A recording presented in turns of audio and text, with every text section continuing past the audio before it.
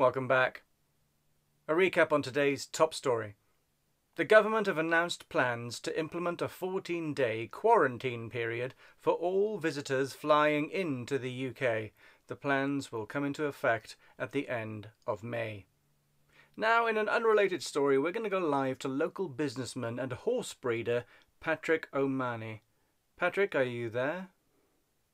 Yes, no, basically what happened was that 44 days ago the horse got loose and he ran away, and that's why today we made a decision that by the end of May we will be adding a bolt to the stable door, and we will be bolting the door shut at the end of May.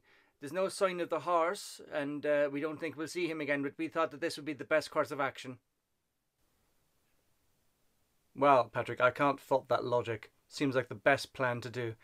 Now tell me, Patrick, you're thinking of branching out into other business ventures, is that correct? Well, actually, business has been alright, you know. I've branched out into chicken breeding now. So I have a whole load of chickens have just come in, and we're looking forward to breeding them. Really? And how many chickens do you have? How many? 1, 2, 3, 15. 15 chickens have just come in. I just counted them. Fantastic. Thank you, Patrick. We've just got time to go over to our sports desk. Jeff, any updates in the sports? No. Brilliant. Well, that's about all we have time for. Goodbye.